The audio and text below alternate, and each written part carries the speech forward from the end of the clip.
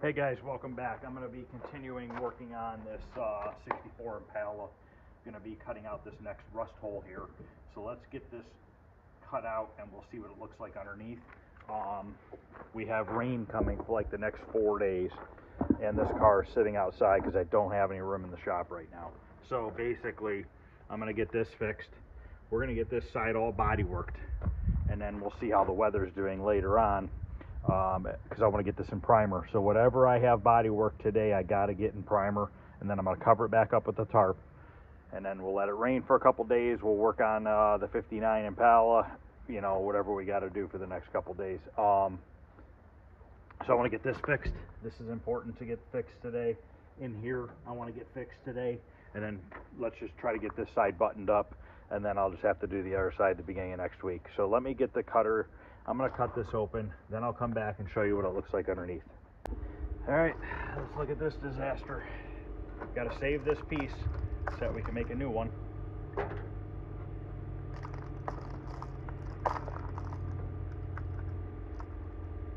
Somebody put tar or something in there,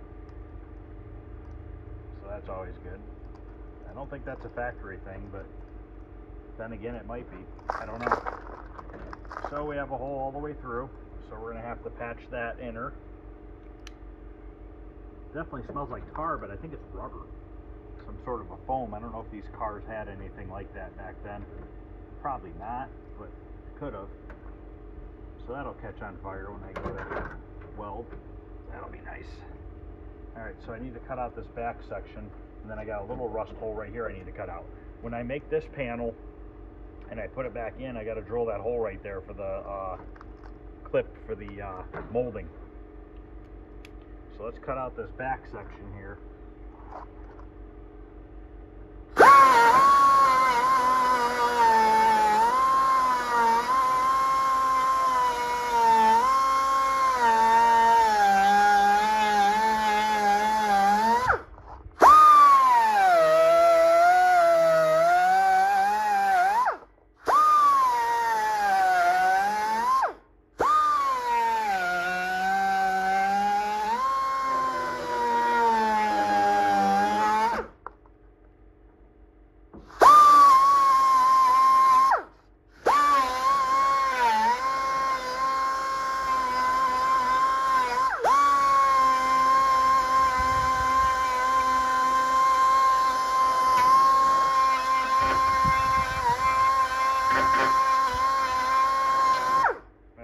Spray some rust converter in there. Now keep in mind, if this is rusty like this, it's more than likely like that over there as well, but nothing we can do about it unless the whole quarter panel gets replaced.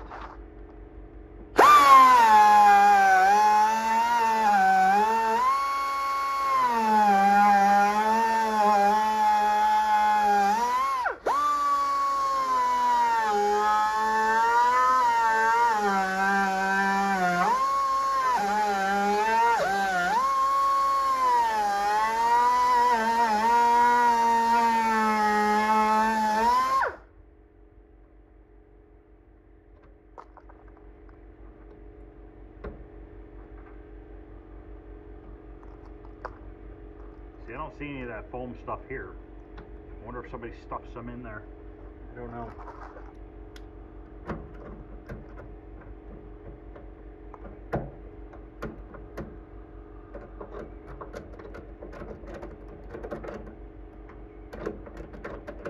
Okay, I'm going to get these areas treated, let them dry for a little bit, and we'll come back and we can start making some patch panels.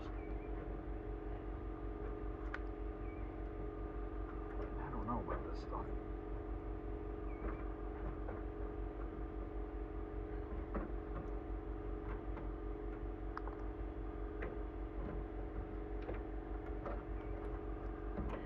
At least I'll shove it up there and get it out of the way.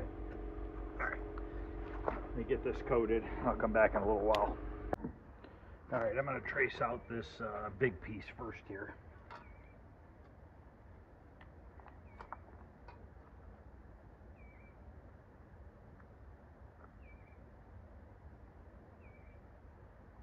I'm going to make it a little bit longer because that bend is going to take up some of the material. and we can always cut it again.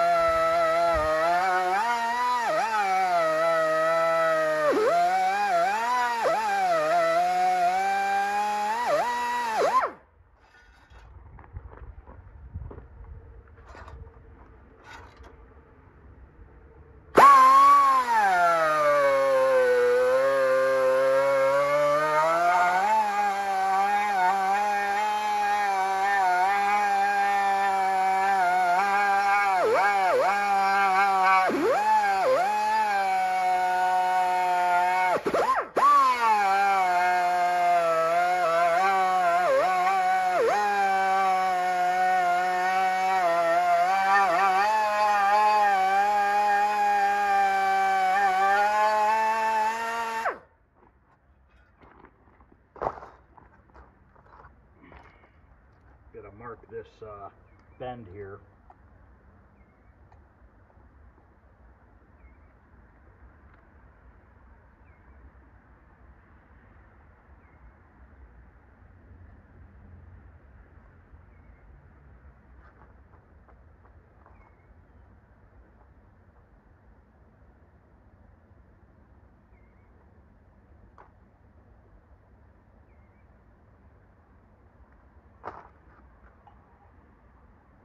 This is the top.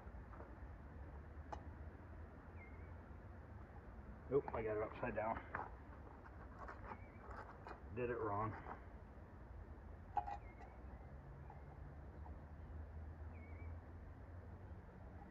Well, actually, that should work.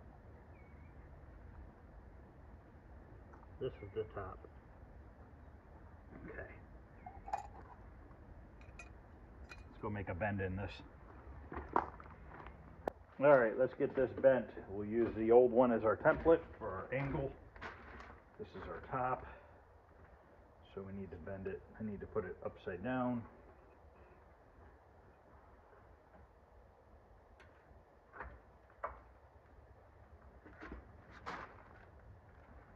Don't want to go too crazy with it.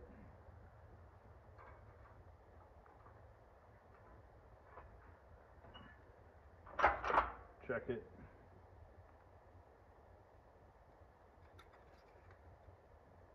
It's pretty good there. Maybe a hair more.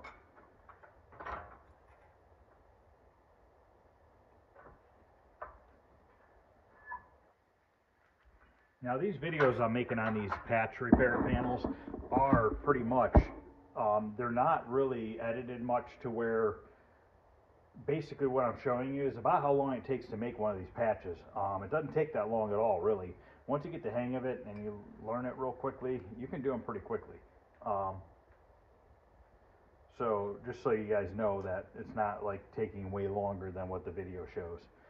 Now, if you look at this bender here, this bender puts a nice little radius here. It's a little bit more of a radius than what was on the car. This is a little bit of a more abrupt edge than this one, not far off, but this is 16 gauge. This is thicker than what the quarter panel is made out of. So I can physically take my grinder on both edges of this and knock that to a tighter edge, and it'll still be plenty thick enough. So let's go back out there and we will see how this is fitting.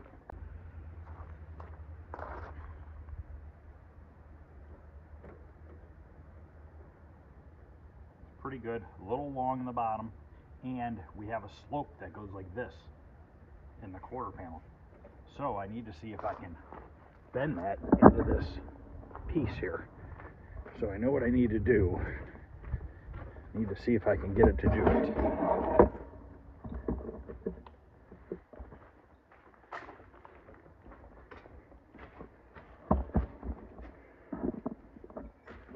So this has got to have a little slope like that.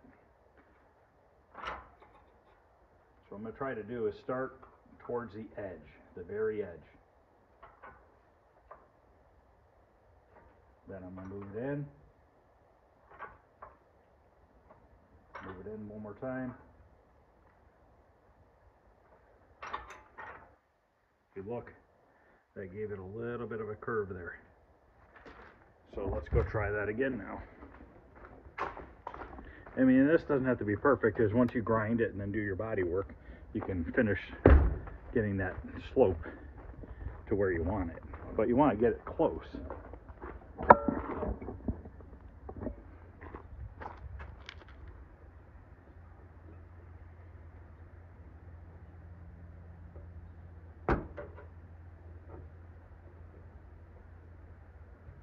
That actually looks pretty darn good. I'm happy with that. I think I need to tighten this bend up a little bit more. So I'm going to go bend that a little bit more just to bring it a little bit of a tighter bend. Okay, let me test fit this. We still got to make the inner piece. I just wanted to get this outer one made. So that's looking pretty good. I got to cut this down so it can slide in some. So we'll do that in a minute. Okay, I went ahead and made this inner piece. You see this funky bend right here at the end comes out? It's because there's a bend right here. So these two fit in there nicely. So we're going to get this tacked in. I don't know if I can tack with that black paint on there, that rust converter, but I'm going to try it.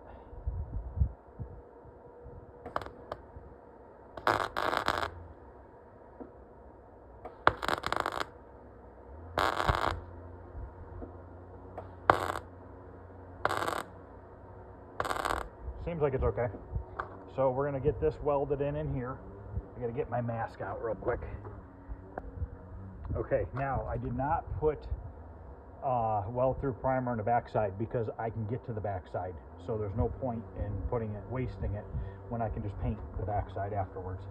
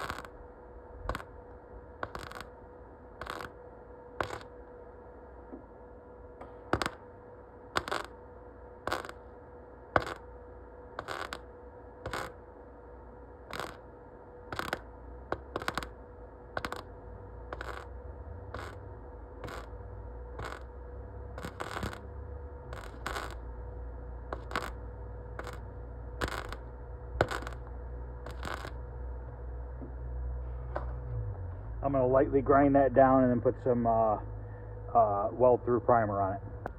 Okay, I just lightly ground it and put weld-through primer on it. I also put weld-through primer on the back side of this. Now, these type of jobs here are something the average person can do at their house, and that's what this whole 64 Impala build is all about, is showing you guys easy, simple ways to fix stuff without getting into tens of thousands of dollars and buying new metal, full panels and everything like that. Is this going to last as long as replacing a full panel? Probably not, but you never know. I mean, this quarter panel right here is all solid still. Is there rust behind it? I'm sure, but this panel's from 1964 and it's still not rusted through. So you got a good chance that you might get, you know, a long time out of it. And if you take care of the car, you know, it doesn't get soaking wet or salt or anything on it that's corrosive, I mean, you might be fine. You know, you might never have to worry about it. But this is just some cheap ways to fix stuff for just going out and buying some sheets of sheet metal that cost you, you know, you can get a 2 foot by 2 foot piece for about 30 bucks, 16 gauge, and you can get most of the patches done out of your car with that. I purposely had a Lincoln electric welder, or I'm sorry, a Century welder for 20 some years, and it finally broke. And I purposely went to Harbor Freight and bought this welder right here. $500, I think it was. I already had the welding tank from my previous welder, just to prove a point that you don't need to buy the most expensive tools to do what you need to do. And to be honest with you, I've been pretty damn happy with this welder. I think it works pretty good. I have nothing bad to say about it, but then again, I'm only welding sheet metal. My other welder was a 220, and you could weld up to 1/4 inch plate, 3/8 with multiple passes. But, you know, this is definitely not as good a quality welder, but I don't have any problems with it. I think it welds just fine. So now we're going to get this tacked in.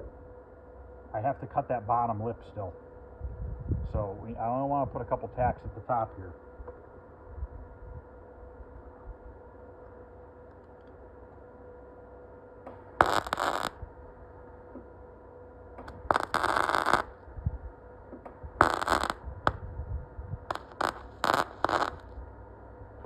Other than this welder, or the regulator on the gas seems to keep running for a while. That's the only downfall on this welder. So it's burning through a little bit more gas.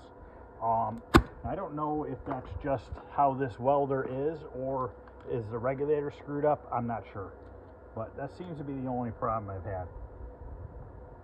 And you will notice that when you use a weld through primer, your welds won't be as clean as normal. They'll get a little bit, they won't look as good, but they grind down just fine. But I think the weld through primer messes with them a little bit. So now what I need to do here is cut this up a little bit so that it'll slide in, because right here is pushed out. We're past this quarter panel, but once we cut this, we should be able to flush it right in there.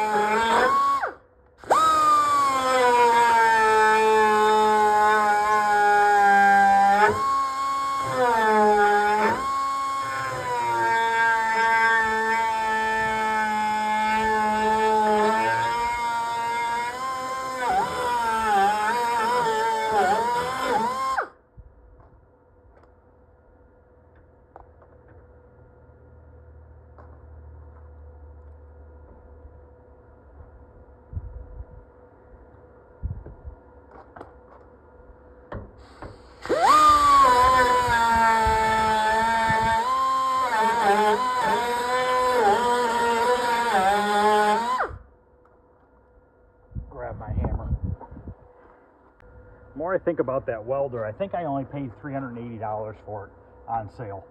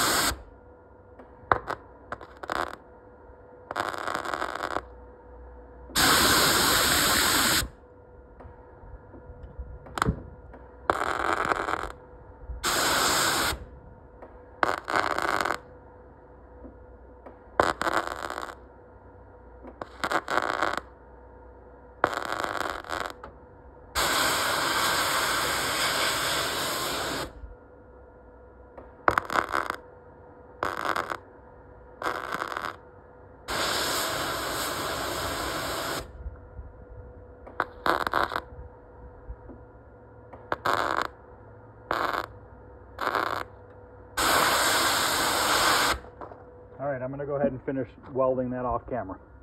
Okay, that one is done. I ground it down and everything. Feels good. Very, very slight warpage. Not bad at all. I'm going to make this one off camera. That's just a little square. No big deal. We also have to drill a hole in this still. So let me get that one made and then we'll come back and drill this hole. Okay, other patch is made. That literally took 5 minutes to make that. So now we're going to drill this hole. Put this patch right where the old one was. Mark the center of the hole.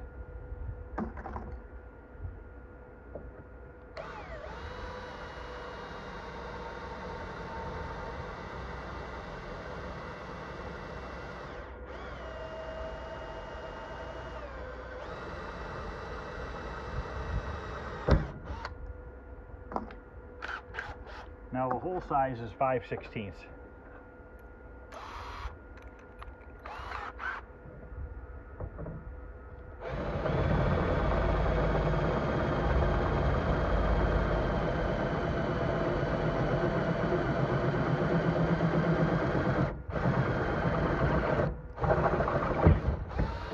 There we go.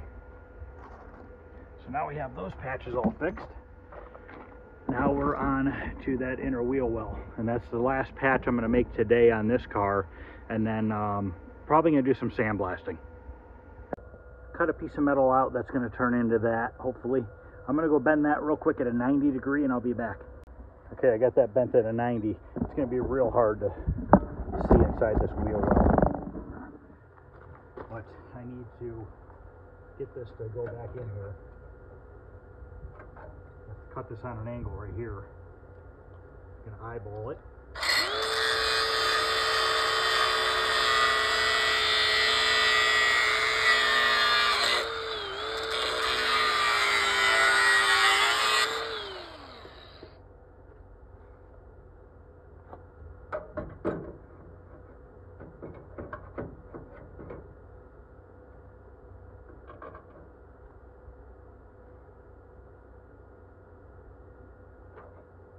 Need to cut this.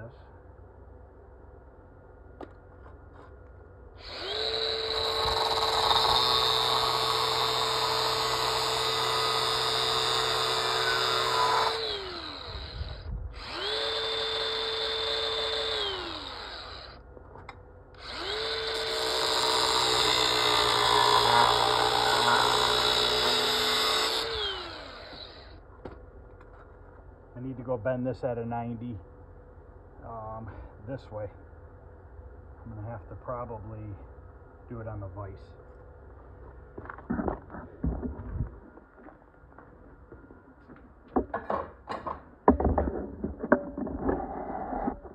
I'm not gonna raise this up too high.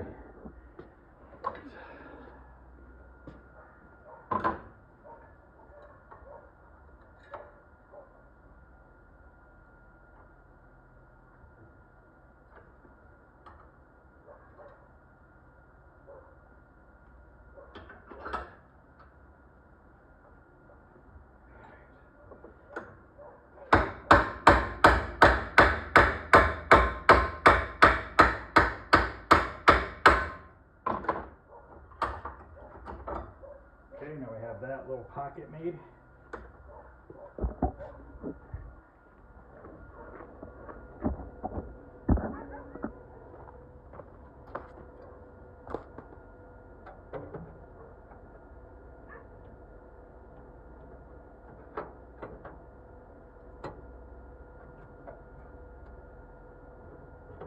Alright, I'm going to do some trimming and fitting, and I'm going to tack that in there, and then I'll try to get the camera in there for you guys to see it.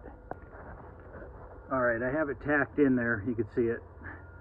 Now I'm going to put a coat of long strand fiberglass. I'm going to finish welding that, and I'm going to put a coat of short strand fiberglass on these welded areas, and then I'll come back. I got to grind down that primer so that I have something good to bond to. Okay, I got some short strand fiberglass on all the welds. The reason, once again, the reason why I use this is to, any pinholes in the welds, it fills them in, hopefully keeps the moisture from coming through to the bodywork. So we're going to let that dry for a little bit. While that's drying, I'm going to sandblast some parts. I'll video it for a couple minutes here. I'm just outside right now, and I'm going to do these hood hinges and some other parts. So I'll let it run for a couple minutes while I blast and show you how it comes off. Pause it for a minute while I get my hood on.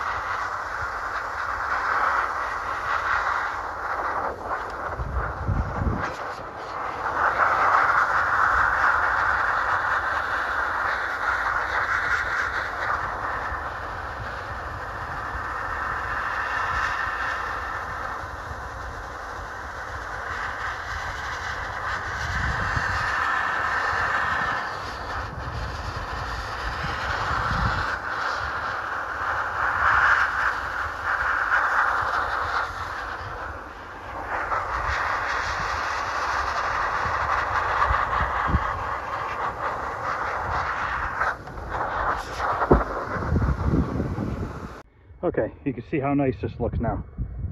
About 10 minutes of time between this and this hinge and part of another panel. And I've got it pretty clean. There's some pretty gunked up stuff between these springs. I'm gonna hit that with a wire wheel. But bags of, this is bags of coal, slag. It's about $10, $12 a bag at Tractor Supply.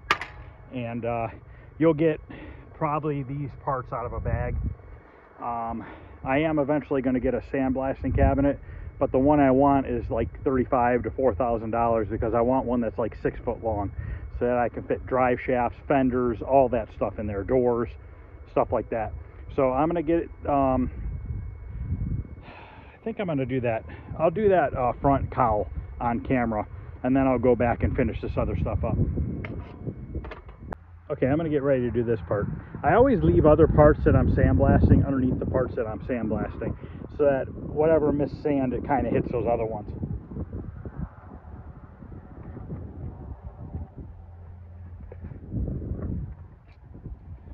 Let me get my hood on here real quick.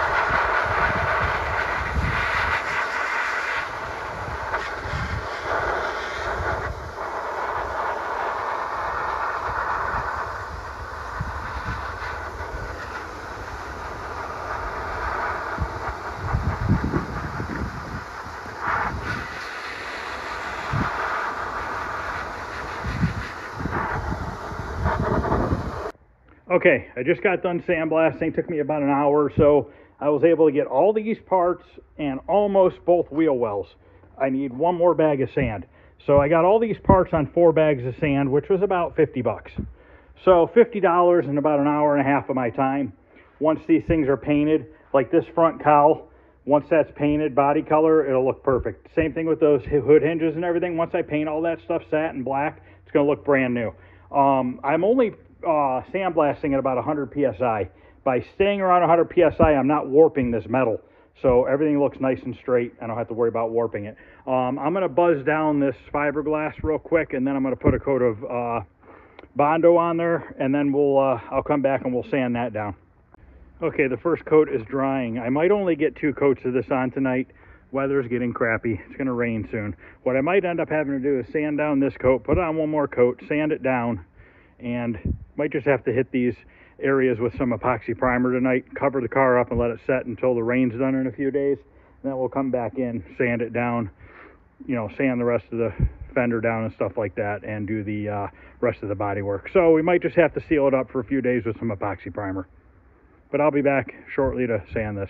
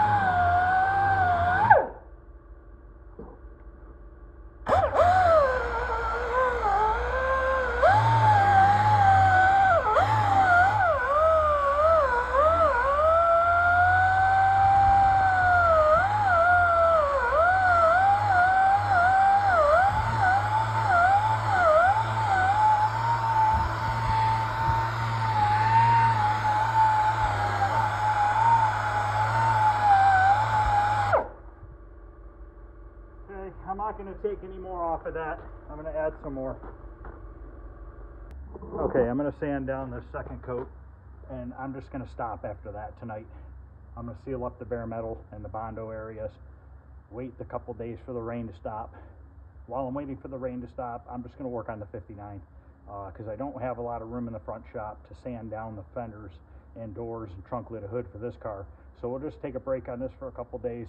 We'll go work on the 59. There's plenty to put together on that. I have all the windows to put on or in, power windows and all that stuff. I have Continental kit I can put on. I mean, there's a lot of stuff to do on that car. So we'll just concentrate on that for the weekend.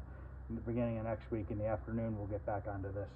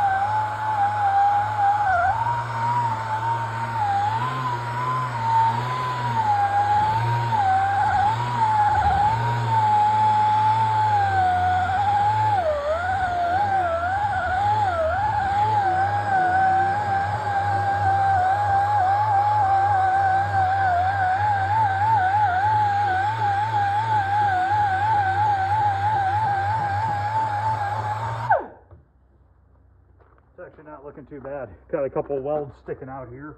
We'll have to grind those down a little bit. This is just the fiberglass showing through, but it's not looking too bad. We got a little bit of a dip right there.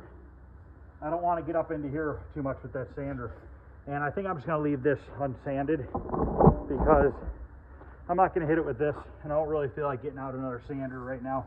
So we'll just epoxy over this because we're going to end up sanding that epoxy right back off the car.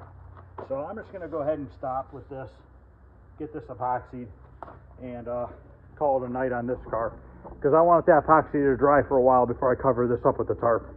So that's going to go ahead and end this video for the 64. There won't be any more videos for a few days unless the weather changes on the 64. We're going to concentrate on the 59. Should be a video coming out tonight of it starting for the first time. I got to call my buddy and see if he's coming down to help me. But other than that, hope you guys are liking what you're seeing. Please like, subscribe, share, all that good stuff if you don't mind. That would be greatly appreciated. And any questions or comments, feel free to ask. Other than that, I will see you guys later.